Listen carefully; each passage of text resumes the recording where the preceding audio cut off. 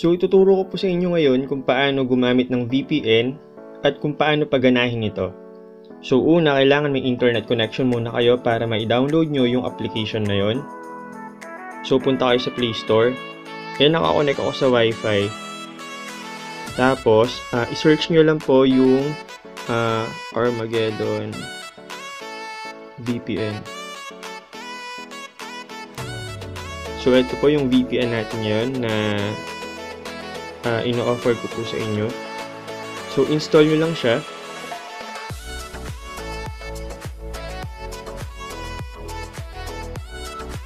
Wait lang po natin siya mag-download. So hindi ko na po ikakat hanggang matapos na po siya.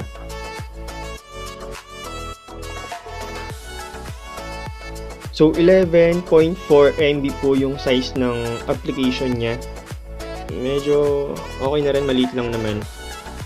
So ayan, natapos na installing na siya. Hintayin lang natin install.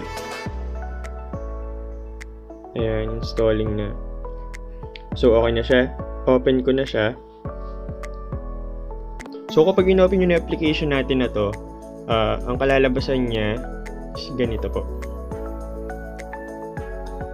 Ayan.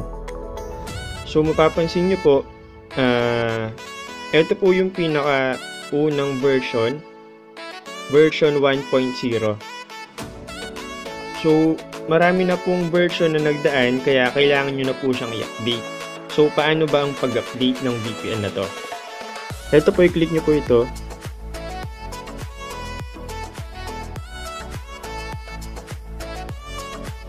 Ayan. Yung updates po, click nyo po yan. Tapos, click nyo po yung online update.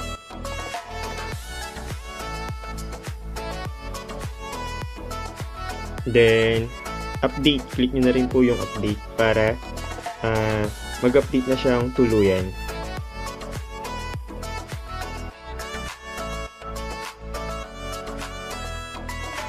So, ganun lang po ang pag-update sa VPN. So, kanina po 1.0, ngayon 18.6 na po yung version niya. So, updated na po yung VPN.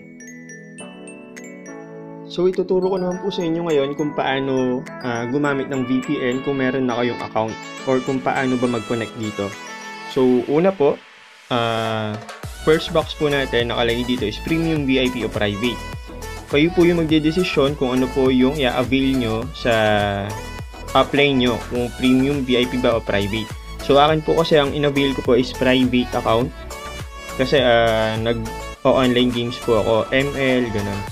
Tapos po, sa may pangalawang box, eto naman po yung pinaka-server po namin.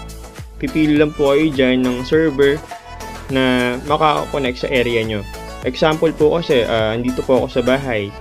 Ginamit ko po Armageddon SG1. Tapos pumunta ako ng market or pumunta ako ng mall, hindi ako makakonect sa SG1, lipat lang ako ng server. So, ganun lang po siya. So, try ko muna sa SG1. Sa pangatlong box naman po, ito po yung payload namin.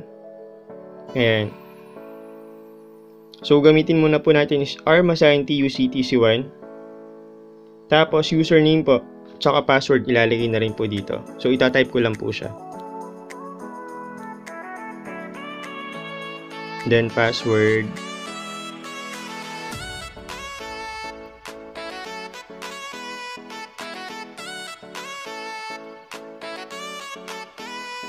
So yan, nakalagay na po. Iko-connect ko lang po siya. Agree. So wait lang po natin siyang maging connected. Authenticating. Dire-diretso na po yan, connected successfully, enjoy na po siya. So, mix sabihin po kapag connected na kayo, pwede na kayo mag-internet. Pwede na kayo mag-YouTube, download ng application sa Play Store, Facebook, Messenger, IG, TikTok, kahit ano pa pwede nyo na pumuntahan. Yan, open ulit natin. So, ayan na po. Try natin mag-search ng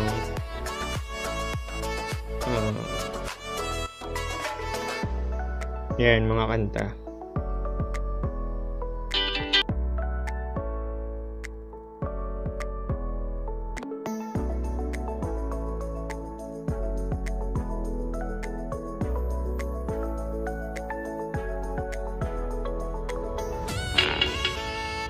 Hinaan ko lang. So, ayan, tignan nyo lang yung speed niya. Mabilis po yan. Lalo na kung maganda yung signal ng data nyo. Kung 4G o H+, maganda yan. Makakonect kayo ng mas mabilis or mas madali. So, ayan.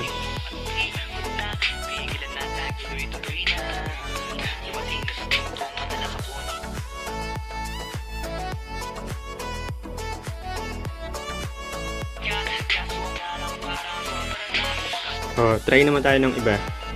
Baka sabihin nyo dun lang malakas.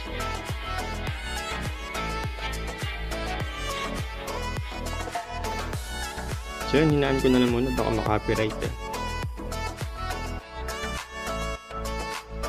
So yun po yung speed niya. Nakikita nyo naman po.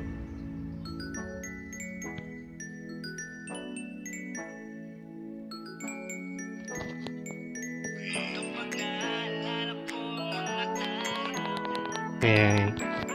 So, ganun lang po yung paggamit ng VPN.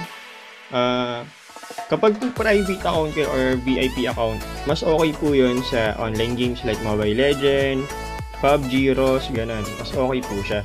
Kapag naman po premium account, sabi po ng upline ko, more on social media lang siya. Pwede rin sa YouTube, Facebook, ganun, basta sa social media po, IG, ganun, TikTok, pwede rin po sa kanya, Google, kahit ano po, basta wag lang online games. Kasi mas recommended po nila kapag Mobile Legend o kapag mga online gamer ka, mas okay po yung VIP tsaka private. So, ayun po, ganun lang po siya. So, sana po nakatulong po sa inyo tong video na to kung paano ba gumamit ng VPN. So, Armageddon VPN po yung gamit po namin. So, yun. Dito lang po natatapos yung video na to. Sana nakatulong sa inyo. And ayun po, na turo ko na rin po dito kung paano mag-updates ng VPN, kung paano mag-connect, o kung paano ba gamitin. So, yun po. Thank you po. Thank you. Don't forget to subscribe, like, and comment na rin kapag meron kayong mga gustong malaman tungkol sa VPN. So, thank you po. God bless.